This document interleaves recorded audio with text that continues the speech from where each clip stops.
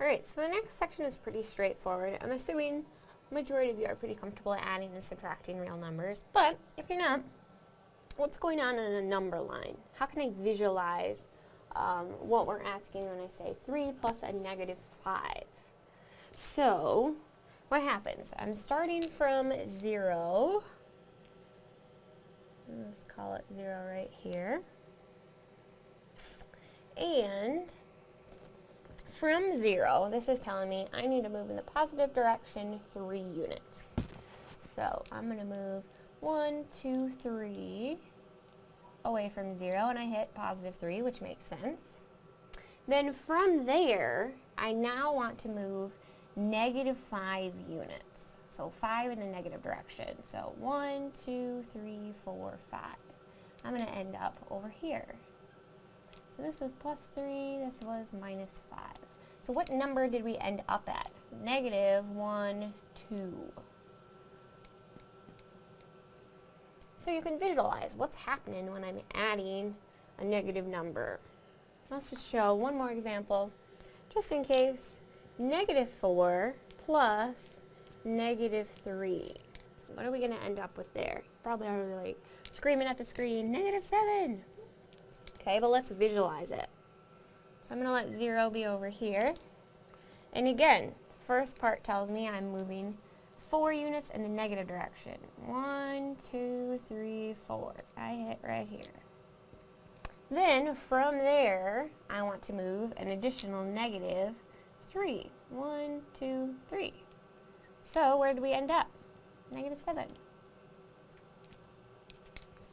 So visually, that's what's happening on a number line. Tells us how to move in what direction from 0 originally, and then from whichever point we're at. Alright, so if you like the visualization of adding real numbers, now add with a number line 3,890 minus, or plus a negative, negative 12,463. It's going to take a long time. It's going to be really big, so we kind of want to work around that. So what are the rules for addition of real numbers? It's kind of fancy language in the little box, but we can break it down into a more simple language. So for positive numbers, if I'm adding 2 positives, what kind of number comes out? It's going to be positive. And if I'm adding 2 negative numbers, what comes out? It's always negative. Alright, if we have a positive number and a negative number, we have a few different options. If they're the exact same, so if I'm adding and subtracting the exact same number, what do we get out? 0, they cancel out each other. If the numbers have different absolute values, so they're not exactly the same, then what happens? If the positive number is greater than the negative, its absolute value, then the answer is positive. But if the negative has greater absolute value than the positive, so the negative number outweighs the positive, then our answer is going to be negative. So if you see that little chart in the book, that's what it's talking about. Alright, if one of the numbers is 0, the sum is the other number. Makes sense. We can add 0 to anything without changing it. So rule 4, that last one, I can add 0 and not change the number. It is known as the additive identity property. So it says that for any real number a plus 0, whatever number it is, if I add 0 to it, I'm still going to get out a. So we're going to use that in a little bit. So, without using a number line, let's add these few together. Negative 12 plus negative 7. So they're both negatives, so my answer should be a greater negative. How many am I going to have? Negative 19. Alright, negative 1.4 plus 8.7. Is it going to be positive or negative in the end? Positive, because my positive number is larger than the absolute value of negative 1.4. So let's see. 8.7, and I'm taking away 1.4, or adding a negative to it. What am I left with? So I've got 4, 5, 6, 7. I have 3 down there, and 7 over here. So we're left with that number.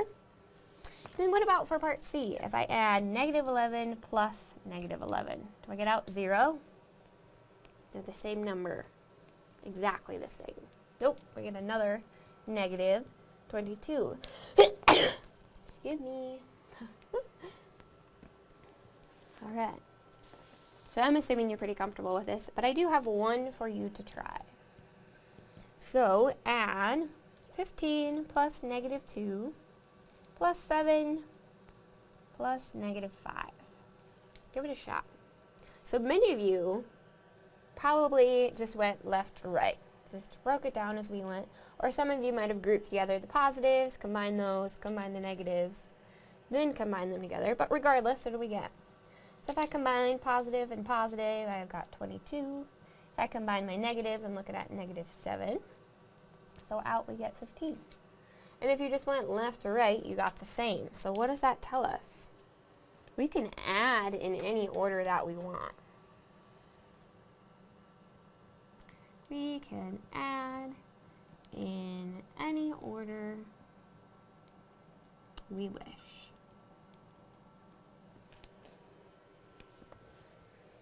Alright, so there's a name for that.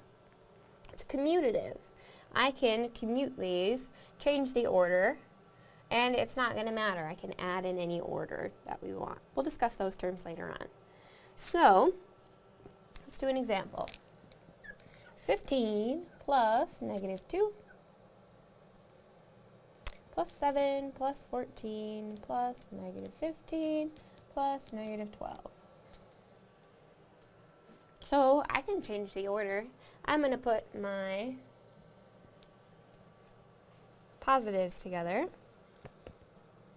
and my negatives together if I want to go that route. Or the other option I can do is just move left to right. So we grouped. In this last example, let's just go left to right. So combining these two, 15 plus negative 2 will give me 13. And I still have all this that's left. To that, I'm adding 7. So now I'm talking about 20. And again, you can do this all in one step without writing out everything. 20 plus another 14 is going to give me 34. Almost there. 34 minus 15, or adding negative 15. We've got 19 left. And if I'm adding a negative 12, so taking away 12, we're left with 7. But again, whatever order you want to go in. If you want to combine the negatives first and combine the positives, you'll still get there. Alright. So, some language for when we're talking about adding a negative. What do we really mean? So opposites are additive inverses. Two numbers whose sum is 0 are called opposites, or more mathematically sound terminology, additive inverses. So for any real number a, the additive inverse of a, denoted negative a, is such that if I add them together, if I add positive and its opposite, I get out 0 every single time. So what are the opposites of these few different numbers? Give them a shot.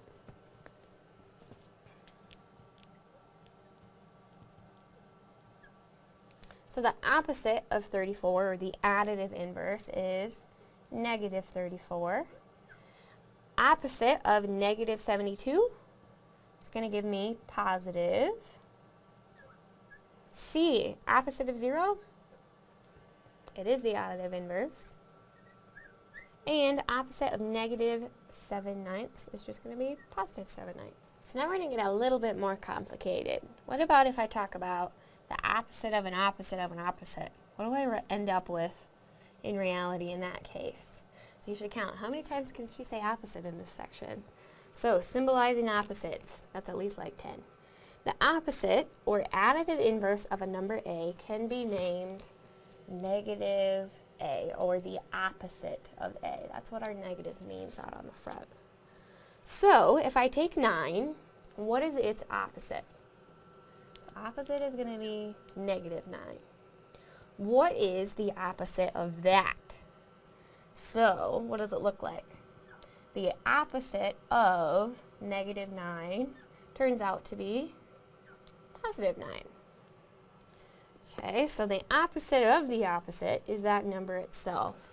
So if I'm looking at negative of a negative a, the opposite of the opposite of a, we get out what we started with, that initial a value.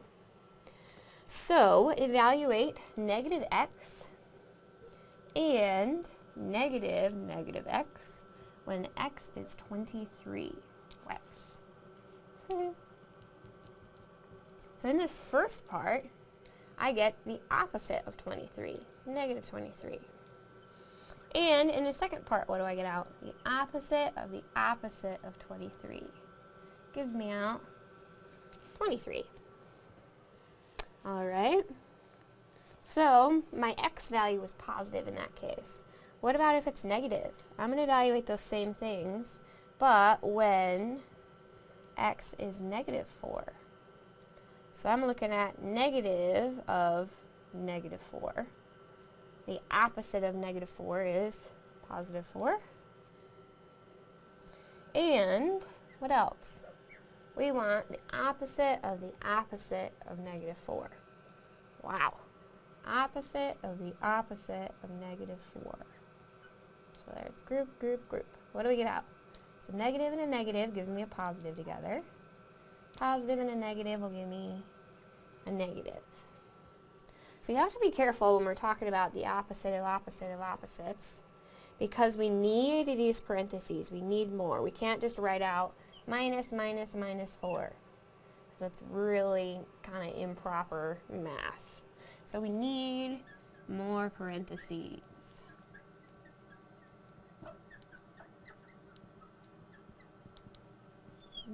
Parenthesis. I guess it would be either, wouldn't it? Yeah, whatever. So evaluate negative x and negative x when x is 2/3 and when x is negative 9. So what are we looking at in that first case? My value that I'm plugging in for x is positive, so the opposite of x will be negative 23. And the opposite of 2/3, I think I said 23, is positive 2/3. Initially what we started with. Those ones aren't so bad, but if that value is negative, it gets a little bit more complicated. So I'm asking for the opposite of x. Opposite of negative 9 is positive 9. And the opposite of our number is going to be what? So we get a positive there and negative. Alright, so be careful with that language. Be sure to put parentheses in there so you can tell what you're taking the opposite of.